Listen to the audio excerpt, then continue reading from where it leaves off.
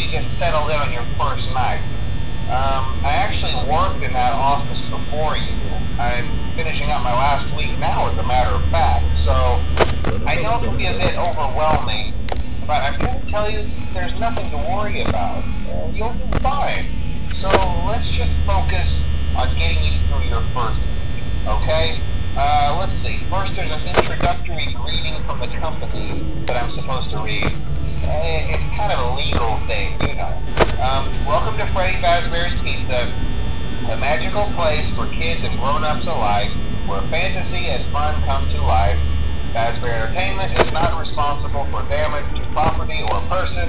Upon discovering that damage or death has occurred, a missing person report will be filed within 90 days or as soon as property and premises have been thoroughly cleaned and bleached and the carpets have been replaced. Blah, blah, blah.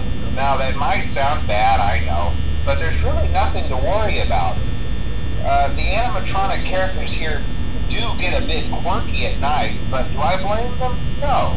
If I were forced to sing those same stupid songs for 20 years and I never got a bath, I'd probably be a bit irritable at night too.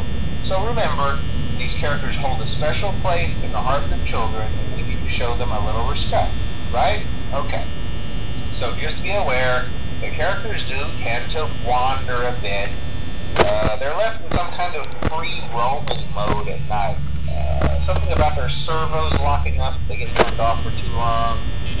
They used to be allowed to walk around during the day too, but then there was the bite of 87. Yeah, it's amazing that the human body can live without the frontal lobe, you know? Now, concerning your safety, the only real risk to you as a night watchman here, if any, is the fact that these characters, if they happen to see you after hours, probably won't recognize you as a person.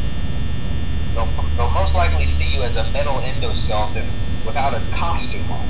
Now, since that's against the rules here at Freddy Fazbear's Pizza, they'll probably try to forcefully stuff you inside a Freddy Fazbear suit.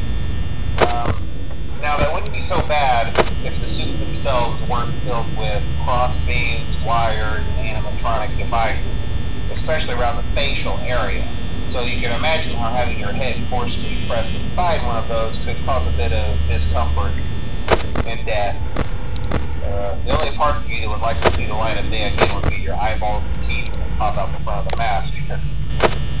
Yeah, they don't tell you these things when you sign up. But hey, first station of the breeze. I'll chat with you tomorrow.